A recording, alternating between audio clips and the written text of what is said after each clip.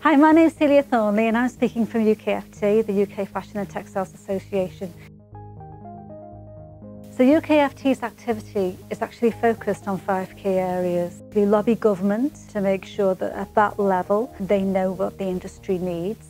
We provide business support, we support international business, and most importantly with regard to this talk, UKFT is the sector skills body for the industry. So I want to bring to your attention the resurgence of the fashion and textiles industry and the wonderful opportunities, careers and jobs that are out there for young people. So first of all, let me tell you about how we're growing. The UK fashion and textiles manufacturing sector actually produces 9.1 billion of products ranging from designer wares to fabrics used in medical, defence and transport industries, so a whole range, but £9.1 billion worth, wow. Exports have seen a 66% increase since 2008, so we're exporting a lot of stuff. Employment statistics show a continued steady growth of people working in the sector, with a current record of 109,000 working in all the different subsectors across the industry. So how is the fashion and textiles industry made up? What does it look like in the UK? Well, it's such a diverse sector, you wouldn't believe it. There's so many different types of products out there, there's so many different types of fashion and textiles manufacturing companies. I could go on all day.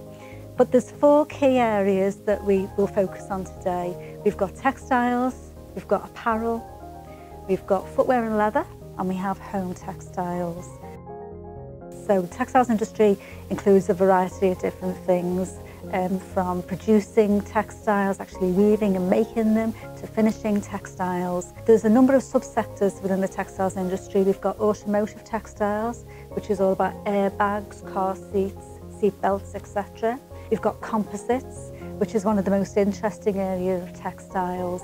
Composites are woven to produce a hard shell, and out of that hard shell we're making aeroplanes, we're making race cars, we're making body armour. So you know, if you saw a policeman in a bulletproof vest, that's usually made of textiles composites. We have medical textiles, which is an amazing subsector. We're actually making heart valves in textiles, can you imagine that?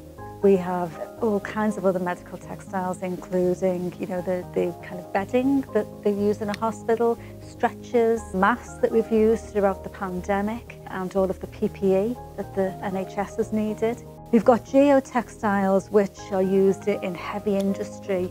You know, even the filters in your Hoover at home, they're all textiles as well. And there's a lot of technology behind those filters, believe it or not. We've got industrial biotechnology, fabrics that are laid actually under roads to make sure the roads are environmentally friendly, and maybe that those meshes and fabrics actually rot and help the environment. We line lakes, we line reservoirs, all with textiles. We also have performance textiles, which are coming into their own now. Performance textiles can gauge temperature and can actually control heat. And we've even got spacesuits that automatically change composition to combat radiation. How amazing is that? Then we've got the apparel sector, which is so vibrant and it's growing all of the time. We've got some great British designers and great British brands like Burberry, Stella McCartney, Lulu McGuinness, Templey. There's loads of them we could reel off. Many of them are members of UKFT. Then we've got tailoring, so we've got our famous Savile Row tailors who produce beautiful suits down in London. There's also the bridal sector, which is a lot of hand sewing and really intricate work, much like the couture sector. We've got ready to wear, which is more about fast production, and fast fashion, which is about, you know, getting as many out as we can. We've got knitwear, we've got some beautiful knitwear companies in England. Smedley's, for instance, which make beautiful knitwear, and in fact all over the UK you can probably find lovely branded knitwear. The couture sector, well, that really belongs in design wear, like I said earlier, but it is a law unto itself, couture.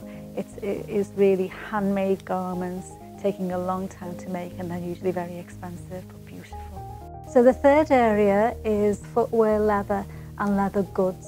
We're talking about the production of footwear, we're talking about the processing of leather to making a hide, and we're talking about leather accessories and leather apparel. For the footwear industry in the UK, again, it's still thriving. One of the great companies in the UK is Doc Martens, they're still producing here. We've got leather bags being made in Somerset, Mulberry. We've got bespoke footwear makers. We're talking about the likes of George Cleveley or Ken Hall. We've also got companies that are making training shoes and trainers in the UK, so New Balance up in Cumbria. Then we've got leather apparel, so going back to our leather industry, but it's, as you know, leather jackets, leather coats, leather trousers, there's plenty of that made here. We've got leather furniture, so the Senator Group. There's a number of companies still producing in upholstery leather sofas and leather chairs. And then we've got the actual production of hides, and I've been to a couple of tanneries in the UK, a bit smelly, but really interesting processes they use, and they're getting more and more technology behind them, as well as their traditional skills. And the last area is the homeware sector. Now this is the fastest growing subsector in the UK.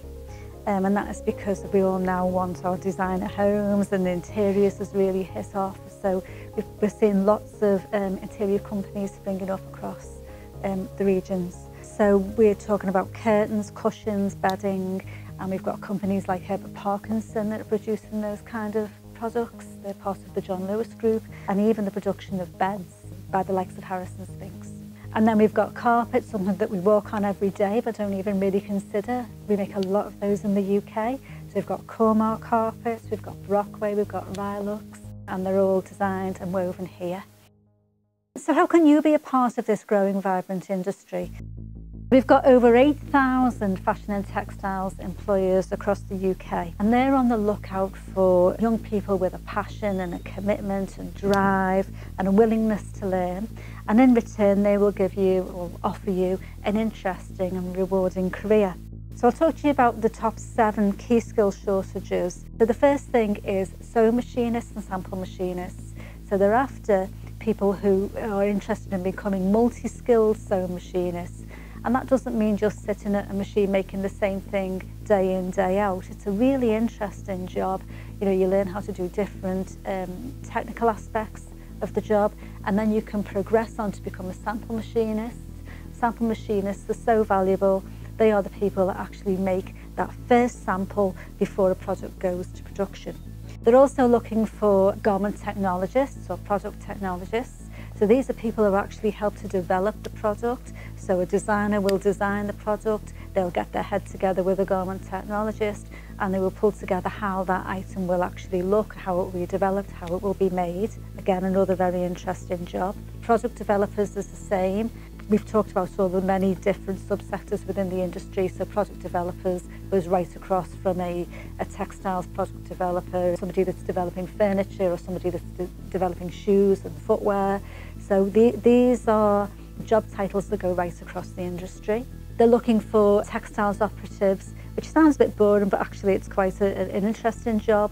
When we talk about textiles operatives in our industry, we're talking about carding, spinning, weaving, learning how to use those new looms that I mentioned earlier before.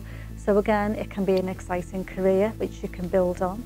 And then they're looking for general management, like production managers and leadership, like supervisors, team leaders, that kind of thing. But again, if you can build your way up through the sector, so if you start off, for instance, as a production sewing machinist, learn those technical skills, and then start going on courses so you can build your supervisory skills up, or your leadership skills, your management skills. That's how a lot of our production managers and supervisors progress in our industry.